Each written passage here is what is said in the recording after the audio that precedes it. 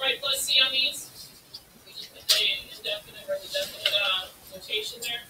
I can do some canceling, couldn't I? Yeah. Let's go. I'm not going to bother rewriting it. I'm just going to plug in. All right. So we're plugging in the 5 first. So I've got 5 to the 5th minus 5 cubed plus 5 squared over 2 minus, and always in parentheses, negative 2 to the 5th minus negative 2 to the 3rd plus negative 2 squared over 2. At that point, I could probably start doing some buttons on my calculator. Okay. I will make the numbers nicer on the test if I expect it to be done with my calculator. I don't really, that one I wouldn't intend for you to put in. I might have to split it up calculator and calculator a little bit. Okay.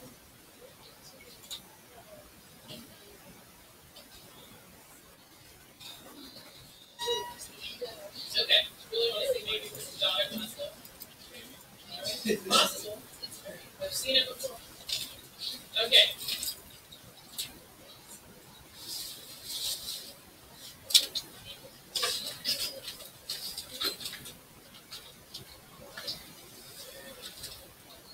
A lot of times when I do the first calculation, it's usually decimals because I don't have my tracking calculator. Alright. Alright, we're going to here. So it was 5 to the 5th, right? Minus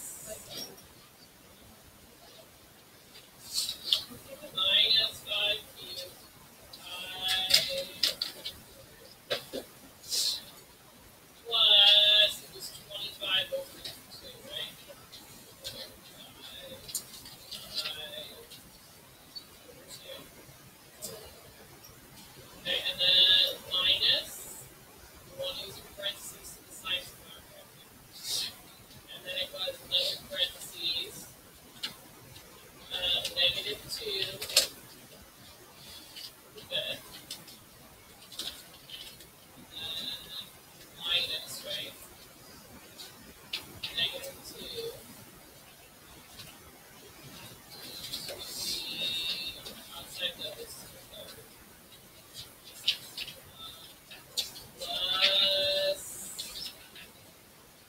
negative 2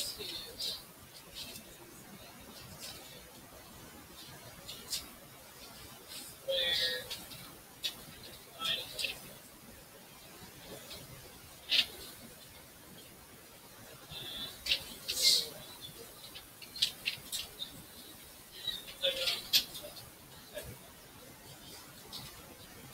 So it should be this number.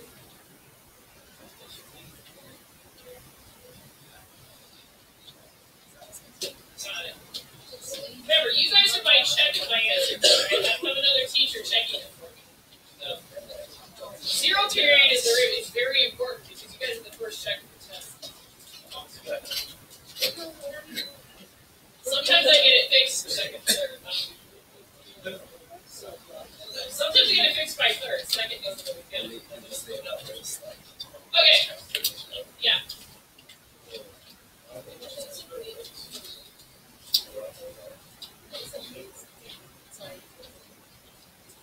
Yeah. It's the same as 5 squared over 2, isn't it? I can do this again.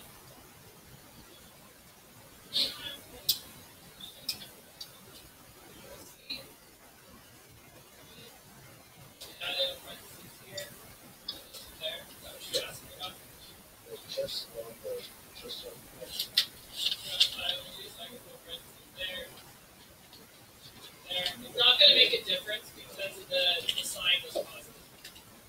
Okay, does that make sense? You really want to be careful with the sign with the parentheses and the negative. Right? If you put them in there, it's going to be fine. It's fine, but take the next one. All right, what else do you guys want to see? Number 7. Oh, that same one. Yeah. That one. Okay. So find the average value of the function. It gives us the function 3 minus 6x, and then we've got the interval. So average value means I have to do what?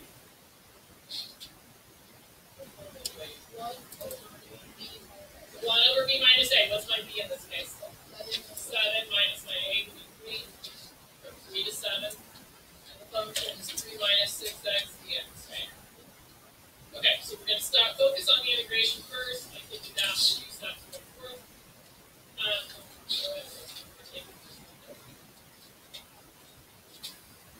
Okay. Alright, so when I integrate 3, what do we get? 3x. Okay, when I integrate 6, we get 2, and then we integrate, we're going from 3 to 7. Okay, 2 goes into 6 how many times? 3 times. Alright, I'm just going to plug into there. I've got a 1/4 hanging out front. 3 times 7. 21. 7 squared. 49 times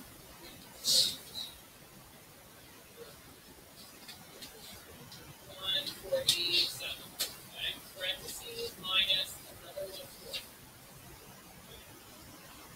3 times 3. 9. 3 squared. 9 times negative 3 would be negative 47. Alright, I'll count through it. It's 21 minus 147. Negative 126 minus 1/4. 9 minus 27 is negative 18. Okay. And then, let's see, what does, they're both going to go to halves, aren't they? So, what's 126 divided by 2?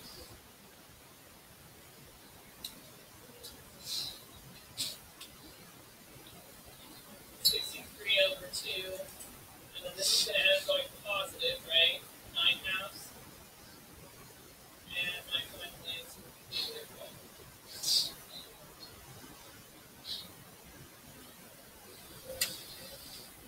End up being negative, so that's going to be negative, I'm sorry.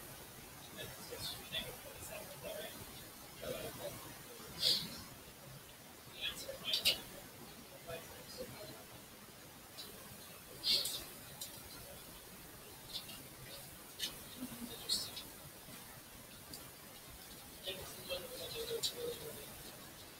This one's number 7. Do we agree with the negative 27 because you guys are getting a little bit close? Okay. Good job. Alright, what else? Number 4. That same one. Okay. That one? Yeah. You're going to go through all of those?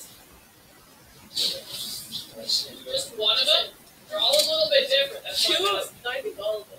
Okay. This one, you guys, I could actually, you will typically see this on the calculator portion, believe it or not, because they're testing to make sure it's really crazy, isn't it? On the calculator section, they test only about half of them you actually need a calculator for. It's where they test all the theorems. So they'll do like your mean value intermediate, they'll do that in there, and they'll do something like this in there. They're technically testing one of the properties. Okay. So first of all, if I'm going from 0 to 5, I got to go from 0 all the way to 5. So that means I'm going to do what with these numbers? Add them. So 4 minus 2, which is going to be 2. I really should have written that up. I should have said you're going from 0 to 3 of f of x dx plus you're going from 3 to 5, right? So you get the idea of what we're adding. Alright. On this one here, it says I've got to go from 5 to 3. What's wrong with that picture? Bigger one's on the bottom, so I got to swap the order of what I have to put in front. Negative, and then I just simply substitute this value in. So I've got a negative 2, which is going to be positive 2. Okay? It was a negative.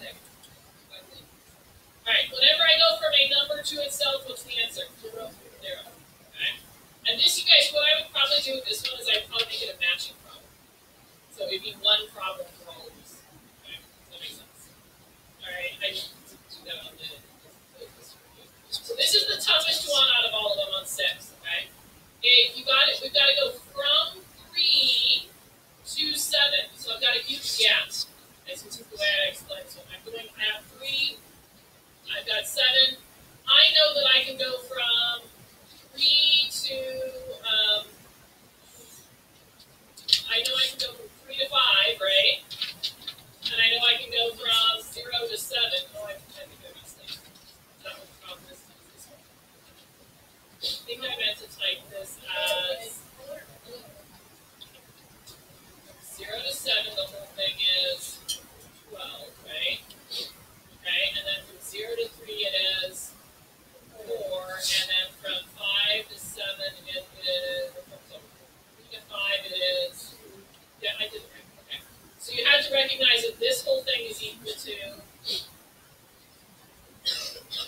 2, not negative 2, sorry, to 2, and then you have to subtract to get this piece here, right? So you have to do 12 minus 2, which is It's 3. Well, okay. 3 to 7. So 3 to 7, we had to get this whole piece here, right? So we can subtract to do it. So it's 12 minus 4, which is 8.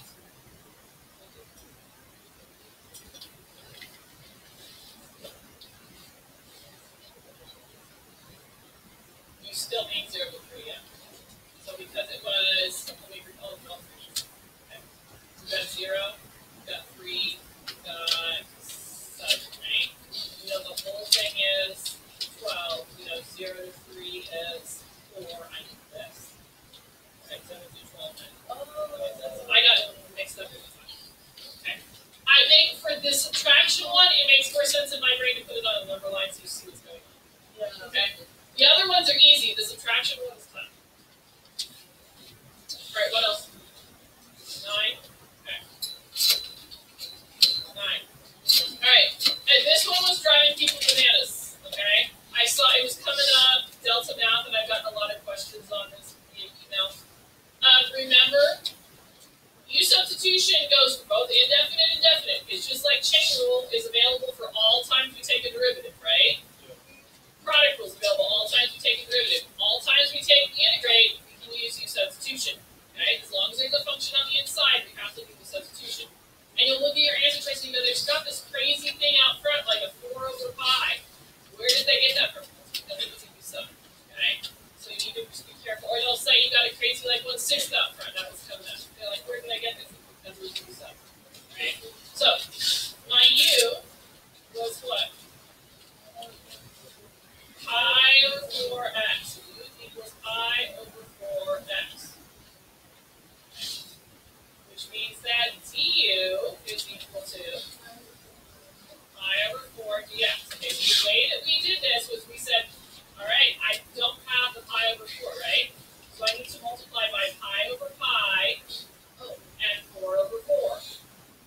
I'm going to take the numerator pi inside, the denominator 4 inside. So on the outside, I am left with 4 over pi. And then we've got cosine, pi over 4 on the inside, cosine of pi over 4x. Alright, and it was going from 0 to 1. Alright.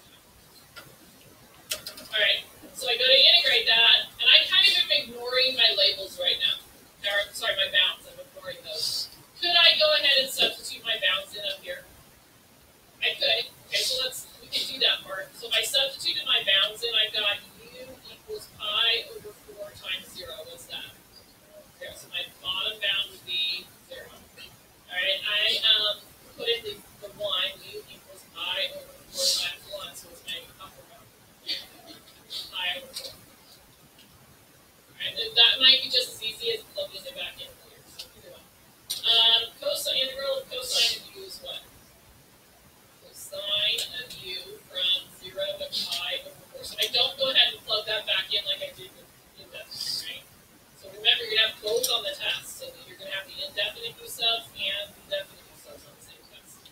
Okay? One side's going to have the equal, one side's going to be the other. So the definite. We won't have bounds in the indefinite.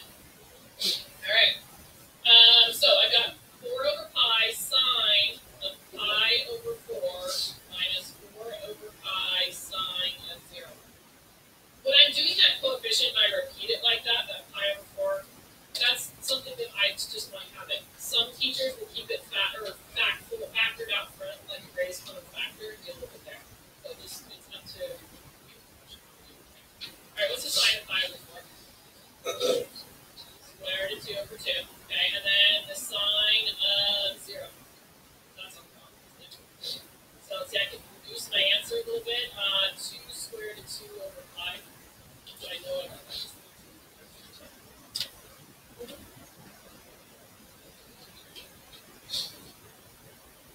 Alright, we good with that one?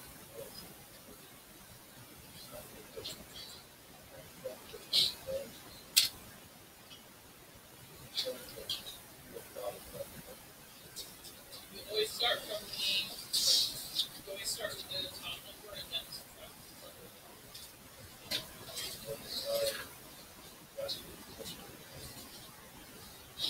Sine what? Sine. I integrated cosine. And for the cosine is sine.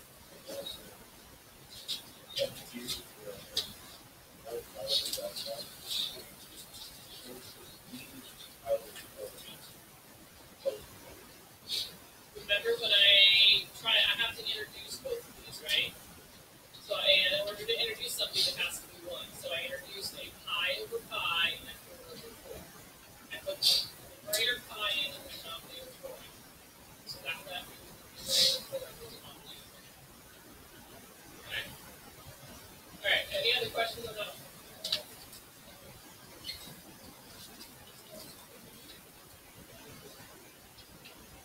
This is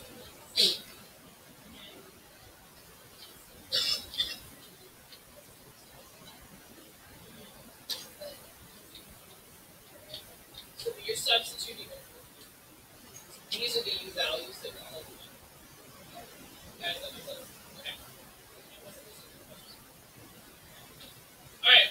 Well, anything else on that one?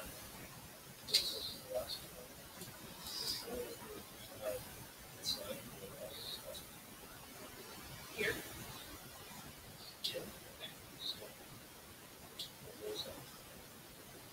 What was this? So I took the pi over 4 and I plugged it in for you. And I took the 0 and I plugged it in for you. Okay. Then I had to evaluate it. Alright, we good with that one? Alright, what else do you guys want to talk about? Do another problem. What do you want to do? Either one. You can do this one or the other one. 11. Okay. Alright. 100% guarantee you're going to see that, right? That was a big emphasis of stuff that we were doing. And this will definitely be on the AP test somewhere. All they want me to do is integrate from -6 to 6, which happens to be the entire thing that I gave you there. So what kind of shapes are you seeing? Triangles and a half circle, right? All right, so area of the first triangle is the formula for area of triangle. 1/2 base times height. How long is my base? 2. How big is my height? 4. Good. All right, the half circle.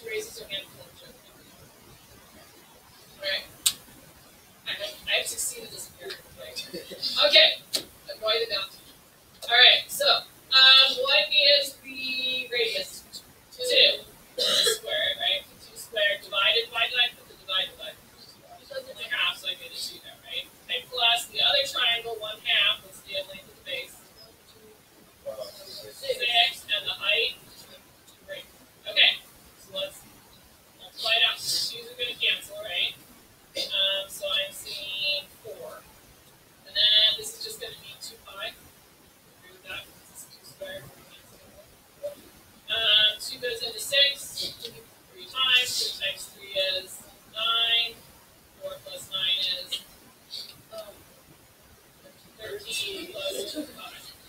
Now you can answer right on them.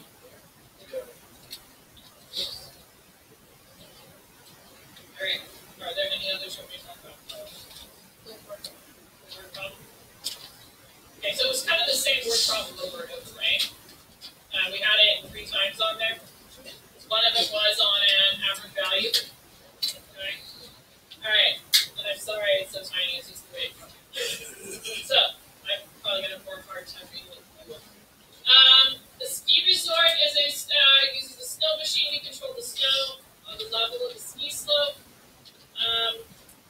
Over a 24-hour period, the volume of the snow added to the slope per hour is modeled by the equation. Okay, so over a 24-hour period, so there's some time in there, the volume of the snow added. So this looks like it's the words of the equation right here. Volume of the snow added to the slope. Okay, is right there. All right, so added means what kind of a verb is that? That's a gain. Notice it's in past tense. Okay. Volume would be the possessive, right? And slope would be the. I'm going to write this all on this screen, and then of course I'm going to go to other screens, and it's not going to be there. That's not supposed to be the word problem. I'm not really sure what the pen is doing right now. All right. So it's modeled by that equation. Notice if that one is in added to the snow per hour, right? I'm not seeing a word rate in there. I'm wondering if I have a typo. I think I probably do. Yeah, it says the rate at which the snow melts. This is a different equation, though. Yeah. I bet that there's supposed to be a word rate in here, and it's a typo. The volume of the snow is added to the slope at a rate of whatever per hour, right? Probably cubic something, or I probably mistyped it something. Okay, pretty much 100% guaranteed. So this has got to be a derivative. Okay, obviously we're doing nothing with this one on the screen. Sorry. All right, the rate at which the snow melts is modeled by this equation. Okay, that is a gain or a loss. That's a loss, right? It says rate. We know that means this is a derivative. Okay. We are, let's see, the snow, I don't know which one's proper, melts, rate at which the snow melts is modeled, but it really isn't proper in there aren't 2 counts, right? Alright, so both units, okay, so here's where it says rate right here, right? They were cubic yards, it's yards per hour, okay? So we're supposed to find this and then explain it in this one. So I literally really don't need to do a whole lot. I need to take this guy and put him in where? In the calculator. So I'm going to put in both because we're going to use both equations here in a minute. Okay.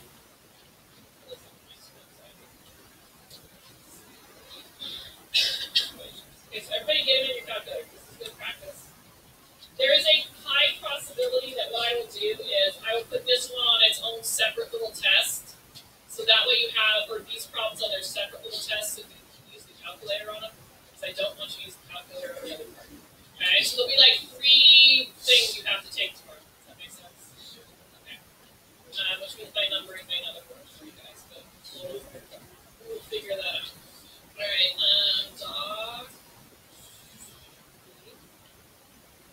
Okay, I'm going to get this in. So my first one was 24. Minus x sine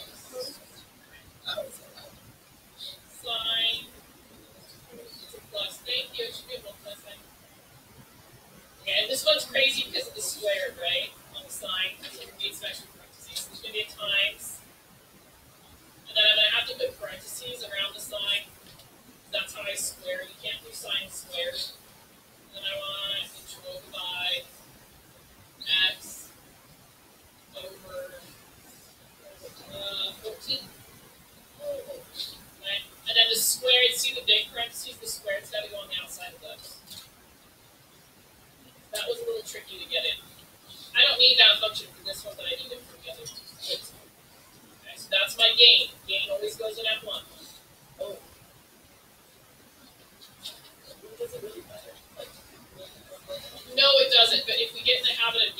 gains and F1 losses, so you have it in your brain that gain is F1, my loss is F2. Okay? So I'm trying to practice good habits. Okay? I noticed I didn't see it come up, right? But that's okay. Alright, so we got 10 plus 8. I don't need a times necessarily on that. I can put it. It's not going to hurt it. Cosine, and it's t divided by 3, so control y, x over 3.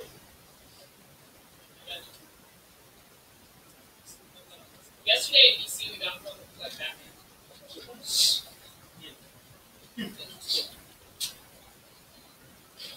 Take BC this week. Okay.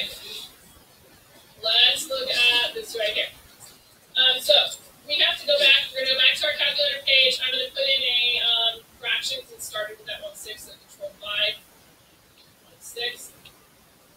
Okay. And then control, shift plus, oh, that's not what I meant. Shift plus, I'm going to go from 0 to 6. And then we're going to have we want our loss equation. X, yes. Where's my number? Okay. Go back to this guy.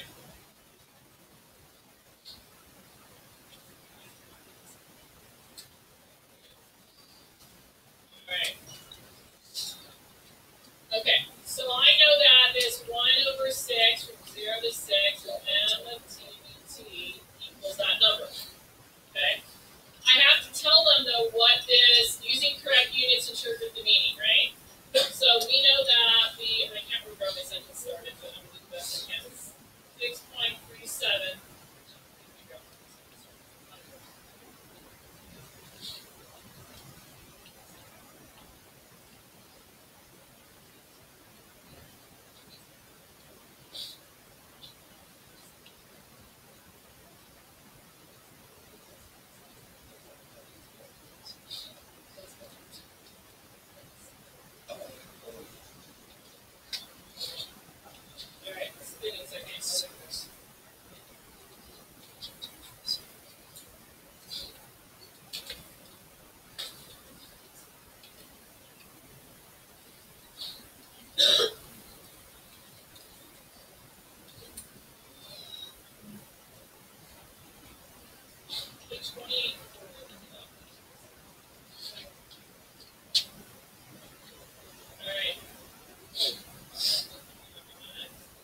Okay, so we start by saying our number, okay? We're going to put our label on it.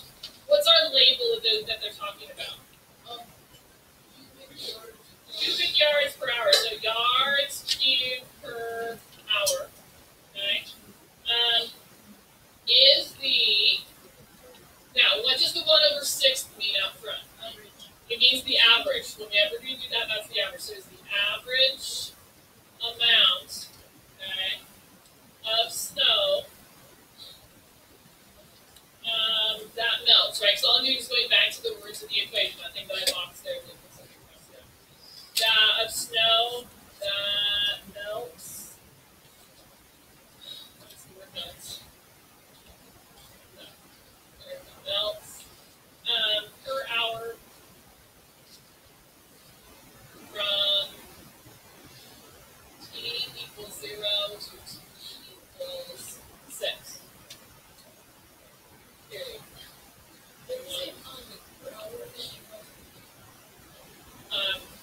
Yeah.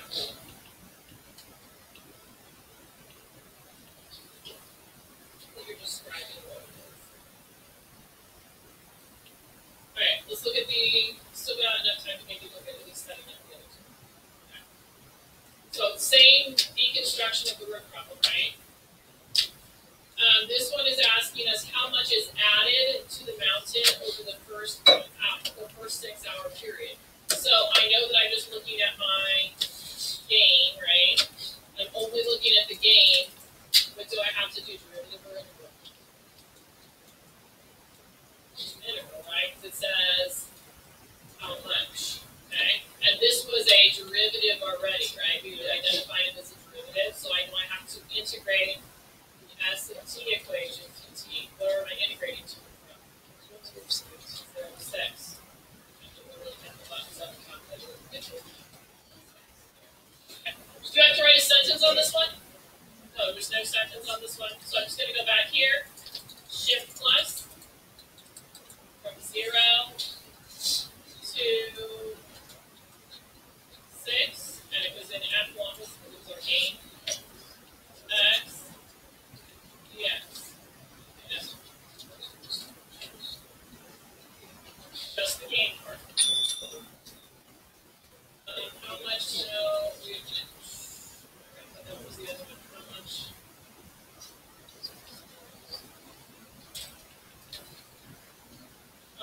is on the slope after 5 hours. Yes, this is because it said the word added in it, right?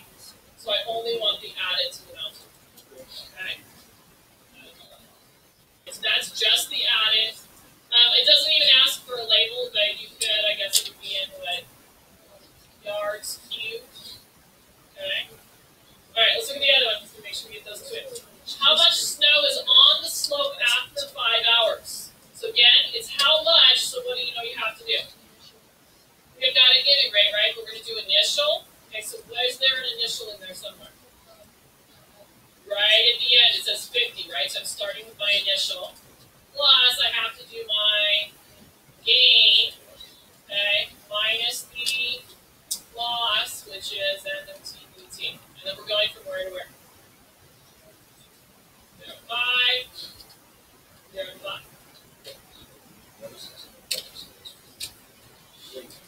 When it's how much, yeah, what's how much you're integrating. How much, how many you're integrating. Okay, so let's put that in our calculator real quick. Okay. So we've got 50, okay, plus shift plus, that's not shift plus, shift plus 0 to 5, I want my gain, so F1 of x, x, minus my loss, so, or shift plus again, 0, 5, of r of 2 of x, dx.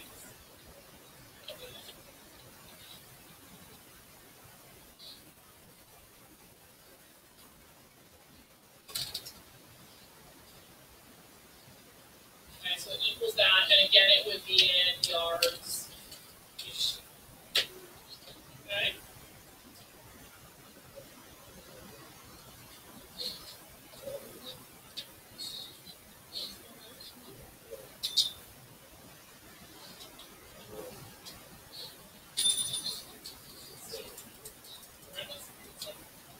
Alright. It says left rectangular approximation, 3 subintervals, right? So I've got to count. 1, 2, 3. Well, one on the test, it said something, one of them broke it in, it was like a 0 to 8, and it broke it into 4 subintervals. So if that happens, and it's 0 to 8, right, and it breaks it into 4 subintervals, you have to break that down between 0 and 8 into 4s. So I would go 2, 4, 6. Does that make sense? And you may have to create your own table, right? That was something we had to make, one we had to make our own table on it. I would turn it into the table. Remember, you plug this, whatever these numbers are, into the equation, get the table. It's a lot easier to do for us too. Okay. All right, left rectangular approximation says I'm starting here. I need 3, so I'm going to go 3 spots. Oh, that's 3 spots. 3 spots. All right, so first, my distance in between is how much? 6, and my height is 30. Good. My distance in between is 2. My height is 22. My distance in between is 3. My height is, well, I ran out of